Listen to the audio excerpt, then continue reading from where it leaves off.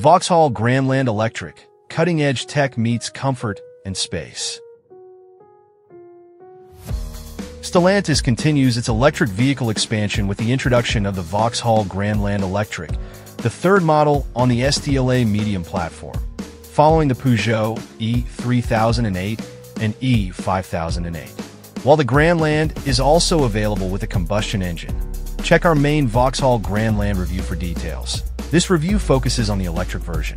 The Grandland Electric features the same 73 kWh nickel-manganese cobalt (NMC) battery as the E3008, paired with a 207 brake horsepower front-wheel drive electric motor, offering a WLTP range of up to 325 miles. It supports rapid charging at up to 160 kilowatts, enabling a 10 to 80% charge in around 25 minutes. A larger 98 kilowatt-hour battery option will be available next year, extending the range to an impressive 435 miles.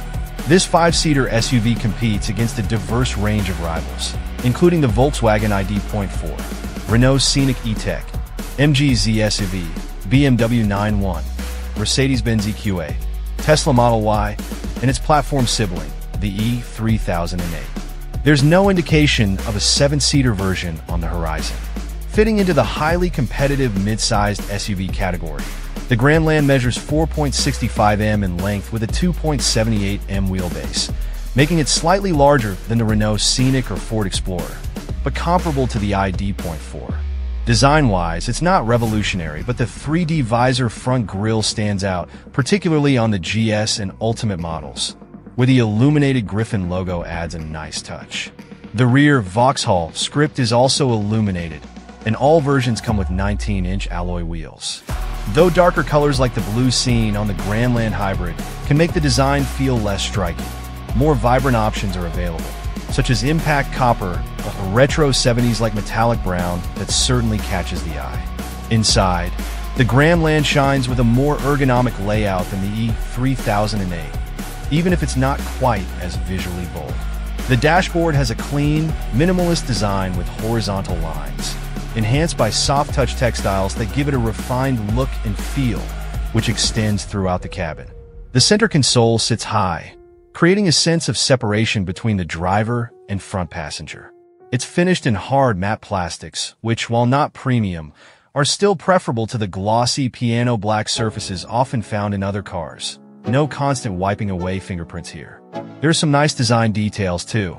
On the GS and Ultimate models, you'll find a Pixel box, a wireless phone charging pad discreetly tucked under a glass lid. Tech-wise, the base design model features two 10-inch screens, while higher trims boast a larger 16-inch touchscreen.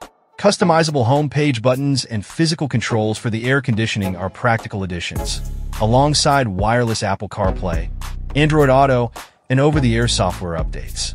Although the graphics aren't quite as sharp as what you'd find in Audi or BMW, and there can be some slight lag, this new infotainment system, also featured in the 3008 and 5008, is a significant improvement over previous Stellantis systems. For those who want it, a head-up display is also available. The seats are impressively comfortable and upholstered in 100% recycled materials. Even the manually adjusted seats in lower trims offer adjustable thigh and lumbar support, though it would be nice if they could be lowered a bit more. Space is generous, both in the front and rear. Backseat passengers enjoy ample legroom, solid headroom, a center armrest, and two USB-C charging ports, making it a practical and comfortable space for all. The boot is a very good size. At 550 liters, it's almost up there with the Skoda Enyaq and Tesla Model Y for sheer roominess. Plus, the rear seats are split 40/20/40. There's no frunk, though, so you will have to make do with the underfloor cable storage in the boot. The Grandland Electric has a single 207 brake horsepower electric motor powering its front wheels, making it good for 0 to 62 miles per hour in 9.0 seconds. The bigger battery model coming in 2025 will offer more power and four-wheel drive. That's fairly sedate by the standard of this class. And while the Grandland Electric doesn't feel underpowered when it's only carrying a couple of people, we have a suspicion that it could feel strained when full of people and stuff, or if you decide to utilize the 1,200 kilograms towing limit. Still, as long as you avoid eco-driving mode, which really neuters the accelerator pedal's response.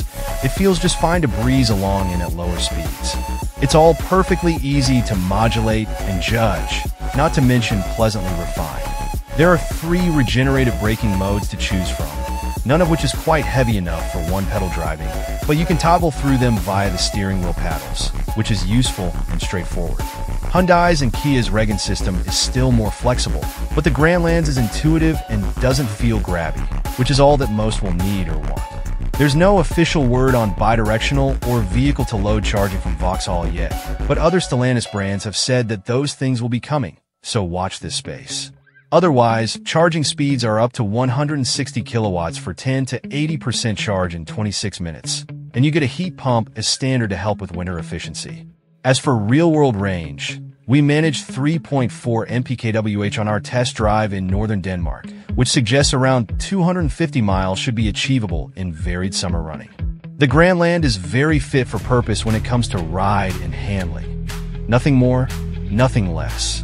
It gets frequency selective damping as standard, and on 20 inches alloy wheels, it keeps the ride reasonably calm. But it's not without a subtle yet constant fidget over scruffy town surfaces, and while that settles down at higher speeds, it's replaced by a more jarring bump absorption over sharper edge potholes and ruts. Don't get us wrong, it's not as if you drive the Grandland down the road thinking, blimey, this is uncomfortable. In fact, it's impressively hushed and softly sprung, so feels rather likably old school in the way it goes down the road. But the finer ride comfort aspects can reveal how hard the suspension is working to keep the Grandland's mass in check, and the bigger wheels of our top spec test car don't help matters either. The steering is nicely weighted, a touch heavier than in many rivals, and with a slim rim steering wheel that's pleasant to use. You can make it heavier still with the sport mode, accessible via a physical button on the console, which is always better than a screen menu, but the Grandland just isn't a car that feels like it warrants a sport mode. The Grandland undercuts a lot of its rivals on list price, especially when you factor in the amount of equipment that it comes with. It makes the E3008 look expensive, even if the longer-range Scenic still looks better on purchase price. Mind you, Vauxhall does typically offer really decent PCP finance or leasing costs, so the Grandland may well be a good bet if you pay monthly.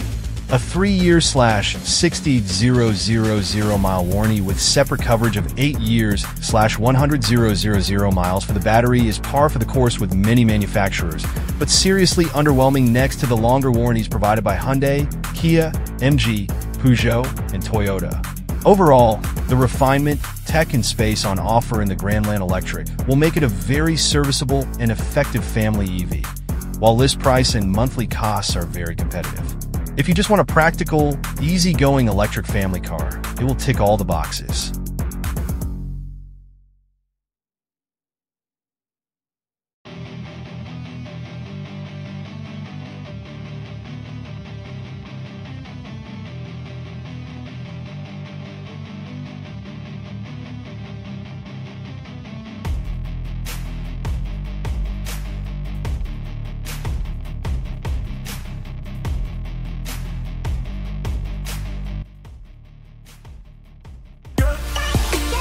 Thanks for watching.